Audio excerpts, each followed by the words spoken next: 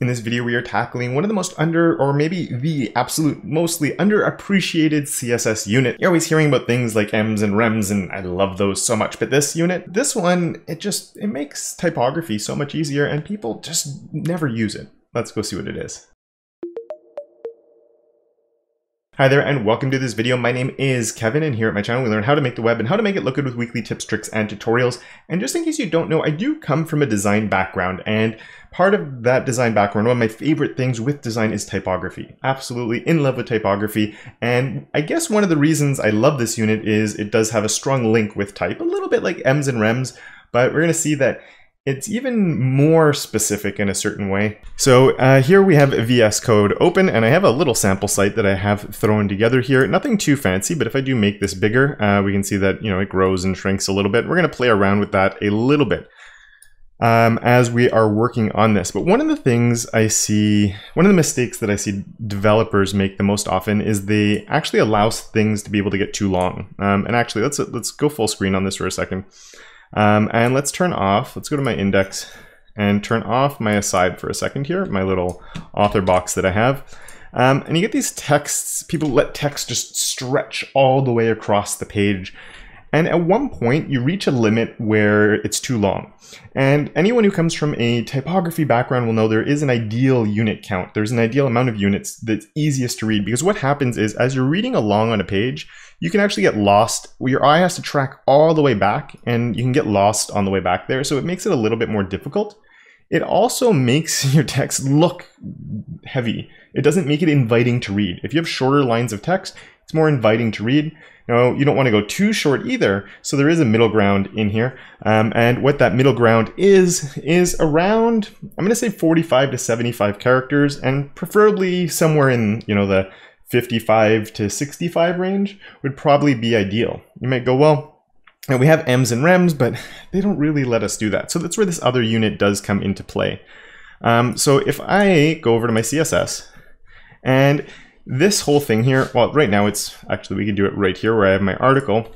What I could do on this article is give it a max width. And this is what you'd usually see, M's or Rems, right? So at one point it's going to, or even pixels, it just stops growing when it reaches a maximum size, which we're not hitting apparently. Let's zoom out a little bit. Maybe I am too far in, but we should see at one point, there you go. You can see that it's locking in at a certain size. And we want that to happen ideally, but this is kind of long. So instead of going with M's, Rems, or even pixels, a unit that we can use is the CH unit. So CH, I guess it stands for character, but it uses the width of the 0 character. So if you find a 0 in your text, technically it should be following the width of one of those.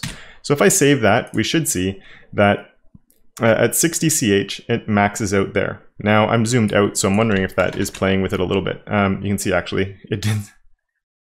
There we go. So we can see that it is maxing out right around there. And that to me is still a really long line. And I'm telling you now, just like with any typography, there's a reason we give a range. It really depends on the font. In my opinion, that's getting kind of big. So let's try 40 CH and see what happens. And maybe now that's too narrow, but you can see it's actually maxed that in there. If we go to mobile view, which apparently is gigantic right now, we shrink that down. It's still gonna, I'm setting it as a max width, so it still lets me max out, but then it grows a bit and we can see it's locking in. And in a more realistic scenario, you probably don't have something simple like this. So let's turn this off. Or actually, maybe we'll go back to what I had before, which was about 75 RAM, or we'll do 65. Or we'll do 70, it's fine. And let's turn off my mobile view for a second. And let's go to here and turn my aside on. So what you might get is something like this that looks fantastic at this size of screen. But then as you get bigger and bigger and bigger, at one point, I find these lines personally are getting a little bit too long. So I think what most people will do in this situation is that they're going to come in and they're going to put a maximum on the main content. If we look here, actually, let's just shrink this down.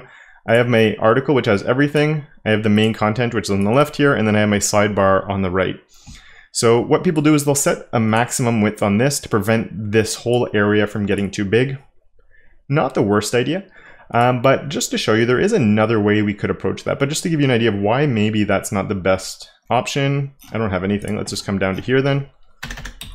main content, I'm gonna make it too small, max width of 40 ch, which is probably gonna be tiny in this case. Let's see. I'm gonna make that bigger. Oh, we'll go even smaller than that, maybe 30. Just so I want to show you what's going to happen is, well, right now we get this problem where my sidebar is now expanding because I use Flexbox. And there's ways of preventing that from happening, but that's really awkward. And then I'd have to write more CSS for that. And I don't really want to do that. It also means that my image gets limited to that width as well, and that can sort of stink. So instead of limiting your main content, what you could do is you could come in and you could limit just the paragraphs inside your main content. So the advantage of doing something like that is now, while my paragraphs will be limited, and this is an exaggeration, these lines are way too short now in my opinion, is as this gets bigger, you can see like my image is actually stretching out, and I get to keep my really big image, but I'm limiting the total lines of most of my paragraphs here. So that could be handy. You don't have to include your H1s, anything like that, so you have a nice big title that goes all the way across still. Now, obviously, this looks super awkward because it looks like I have a third empty column, which I don't want to do. But you get the idea that you can sort of play around with this a little bit. And in this case, I think something like 45 would probably be best. And even that's kind of small. What if we did that up to 50? There we go. So that's starting to look like a pretty good width. And it locks in at one point. And then something like that where I get these nice big images, but my lines of text are a little bit shorter. It even gives it a bit, it breaks up the momentum of everything going on here a little bit and is pretty enjoyable. And the nice thing with this is, and I'd probably encourage you to start around 60 as sort of a baseline if you do decide to use CH. I do think it is a nice place to start. Most fonts it'll work pretty good, but you can always adjust based on your layout from there. Now, this isn't a unit we use all the time, but it is something that can actually be really, really useful. You could also use it as a percentage in certain cases. If you had a 2-column layout, you don't have to do it on the paragraphs. You could do it for your sidebar and your main, and you still know like how things are adding up in there. I would definitely use it as a max width and not just as a straight up width, because there are issues when you're using max widths, I think, that you might know about and you might have run into. Because if you just set solid widths, that's when you run into responsive issues. If you're not too comfortable with responsiveness, when do I use a width? When do I use a max width? Even M's and Rems and CSS units, they kind of confuse you a little bit. When do I use percentages? When should I just use a fixed value?